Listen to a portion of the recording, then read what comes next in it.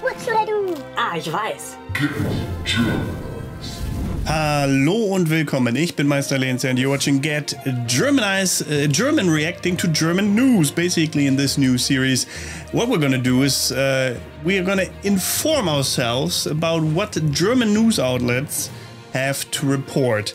This one, the Tagesschau.de. Tagesschau is basically one of the biggest German news shows, a big German news outlet on the internet as well. And so what kind of news are they putting out? What are they prioritizing? Interesting for you, hopefully, so you can see, well, how it is compared to what the news say in your country.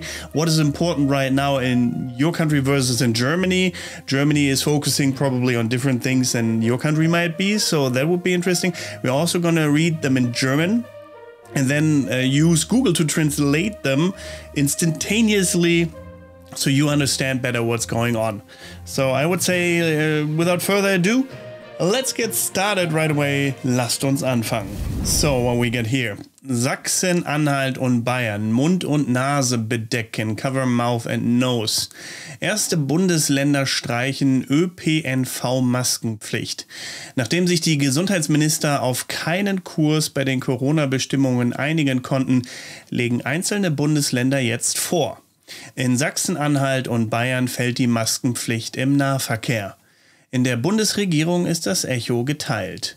So this means, in English, Saxony-Anhalt and Bavaria. The first federal states are removing the public transport mask requirement. After the health ministers could not agree on a course for the corona regulations, individual federal states are now submitting. In Saxony-Anhalt and Bavaria, masks are no longer compulsory in local transport. In the federal government, the echo is divided. Okay, so let's click on that and see what the details are on this. So we read this already. So hier stand 6.12.2022, 14:42 Uhr. This means that this is the current state of the news and it's going to be updated. Like this is the last time it's been updated basically.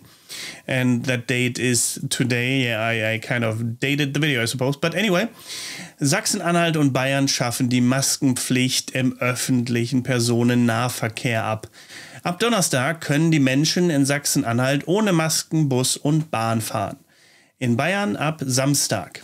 Die Kabinette der beiden Bundesländer begründeten ihre Entscheidungen mit einer stabilen Infektionslage. Während Bundesgesundheitsminister Karl Lauterbach das Vorpreschen der Länder kritisiert, begrüßte Christian Lindner den Wegfall der Masken. The first federal states are removing the public transport mask requirement. Saxony-Anhalt and Bavaria are abolishing the mask requirement in local public transport. From Thursday, people in Saxony-Anhalt can travel by bus and train without masks. In Bavaria from Saturday. The cabinets of the two federal states justified their decisions with a stable infection situation. While Federal Minister of Health Karl Lauterbach criticized the advance of the federal states, Christian Lindner welcomed the elimination of the masks. So, big deal for Germans since obviously wearing a mask for a couple of hours is not necessarily the most comfortable thing in the world. What is your opinion on this? Do you think it's too early? Do you think it should have been done months ago? Let me know and let's move on to the next piece of news that they think deserves to be on page number 1. So basically this is again talking about the requirement of wearing masks and that it's not verhältnismäßig anymore, meaning it's not appropriate anymore.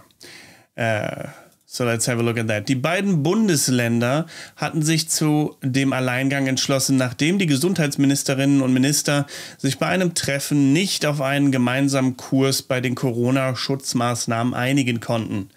Bayerns Gesundheitsminister Klaus Holleczek sagte zu der Begründung, das Coronavirus mache nicht mehr den Hauptteil der Viruserkrankungen aus. Influenza und RS-Virus hätten viel höhere Anteile bei den Erkrankten in Krankenhäusern. Insofern sei eine Maskenpflicht zum Covid-Schutz nicht mehr verhältnismäßig.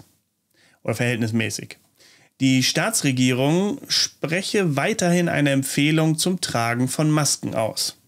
Bezüglich der Corona-Situation schrieb Ministerpräsident Markus Söder auf Twitter: Die Infektionslage ist seit langem stabil. The two federal states decided to go it alone after the health ministers were unable to agree on a common cause for corona protection measures at a meeting. Bavaria's health minister Klaus Holleczek said that the coronavirus is no longer made up the majority of viral diseases. Or no longer makes up, I suppose. Influenza and RS virus had a much higher proportion of the sick in the hospitals. In this respect, a mask requirement for COVID protection is no longer proportionate. The state government continues to make a recommendation to wear masks. Regarding the corona situation, Prime Minister Markus Söder wrote on Twitter, the infection situation has been stable for a long time. So as you can see, Google Translate is not perfect, obviously, but it gets the meaning across very well with a minimum of mistakes.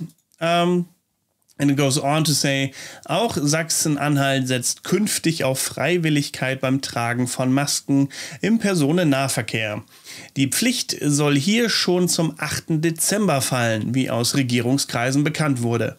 Das Land setze damit auf mehr Eigenverantwortung. Schleswig-Holstein will in der nächsten Woche über ein Ende der Maskenpflicht in Bus und Bahn entscheiden. Ministerpräsident Daniel Günther hatte vor 3 Wochen bereits als Ziel verkündet, die bis Jahresende befristete Maskenpflicht nicht zu verlängern. Nordrhein-Westfalen, Hessen, Baden-Württemberg, das Saarland und Mecklenburg-Vorpommern halten zunächst weiter an der Maskenpflicht fest, wie die Landesregierungen heute deutlich machten. Saxony-Anhalt will also be making the wearing of masks in local public transport voluntary in the future.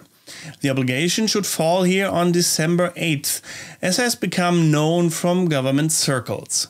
The country is thus relying on more personal responsibility.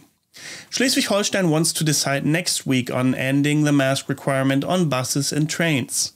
Prime Minister Daniel Günther had already announced 3 weeks ago that the mask requirement, which was limited until the end of the year, would not be extended.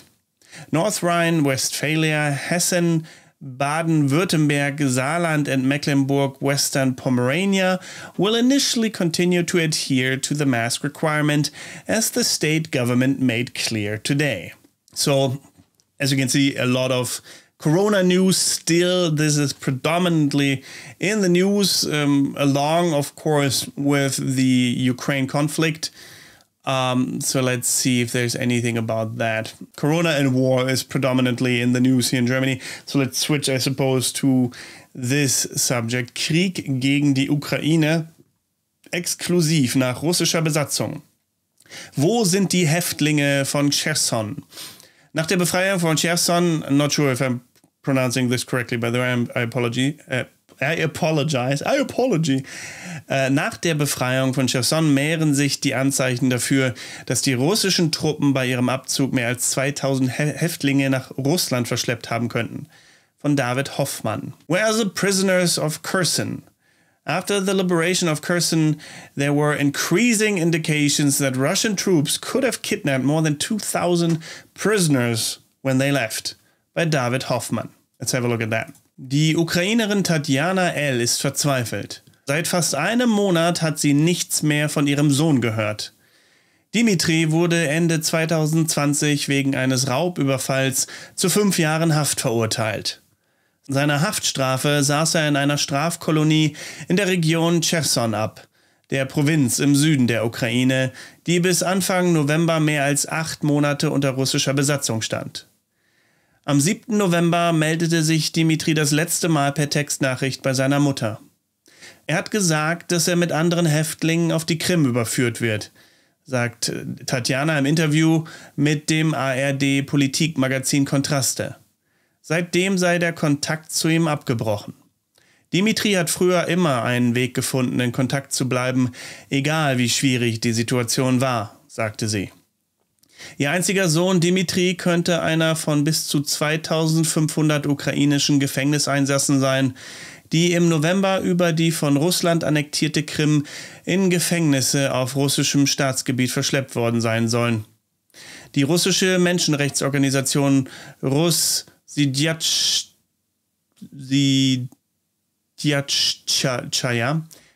hinter Gittern, kümmert sich um die Rechte von Inhaftierten und steht im Kontakt zu mehreren Ukrainern, die derzeit nach ihren Angehörigen suchen. Laut der Organisation haben bislang 10 ukrainische Familien Nachrichten von ihren Angehörigen bekommen, dass sie sich in Strafkolonien in Russland befinden. Ukrainian Tatiana L. is desperate. She hasn't heard from her son for almost a month. At the end of 2020, Dmitry was sentenced to 5 years in prison for a robbery. He was serving his sentence in a penal colony in the Kherson region, the province in southern Ukraine that was under Russian occupation for more than 8 months until early November. On November 7th, Dmitry texted his mother for the last time. He said that he would be transferred to the Crimea with other prisoners, says Tatiana in an interview with the ARD political magazine Kontraste. Since then I have lost contact with him. Dmitry used to always find a way to keep in touch, no matter how difficult the situation was, she says. Her only son, Dmitry, may be one of up to 2,500 Ukrainian prison inmates who are said to have been trafficked to prisons on Russian soil via Russia annexed Crimea in November. The Russian human rights organization Rosdyjaja, I'm so sorry, this is not meant to be funny, I can't pronounce this, I'm sorry, Russia Behind Bars, looks after the rights of detainees and is in contact with several Ukrainians who are currently looking for their relatives. According to the organization, so far, 10 Ukrainian families have received messages from their relatives that they are in penal colonies in Russia. It's obviously terrible news, since I imagine that conditions for transferred prisoners in Russia aren't that great at all. Terrible, in fact, most likely. But yeah, this is what German news is predominantly reporting on at the moment. This year talks about inmates being abused and isolated in Russia, in Russian colonies, and all that. Or that Ukrainian inmates being recruited as mercenaries and all of that. So let's see if there's anything else. Russian trade with China and Turkey is growing. Constitutional complaints fail in Karlsruhe. Okay, Lauterbach promises revolution. Confederation saves on preventing of burglaries. Lindner for significantly higher allowances. So let me know if this is a series that would be interesting to you. I'm just trying this out to see, well, your reaction to it, obviously. Is interesting for me because usually I don't read like a big variety of news outlets. I usually, to be honest, keep my news source to Google News, the start page here. It's probably not the best way to do it, but I'm interested in you know, broadening my horizon with different news outlets. And also, obviously, to have this discussion with you in the comments. If you think this is one-sided, obviously, maybe a little bit, what they should be talking about instead, because I know there's many other hotspots in the world that often will be ignored by Western news. So let me know your thoughts. I'm interested. I will have a conversation with you. I'm more than happy to in the comments. And leave a like if you enjoyed this kind of series. If you want more of this, let me also know in the comments if you want more of this kind of video. And I would say, apart from that, thank you very much for watching. Don't forget to get Germanized. Goodbye and auf Wiedersehen.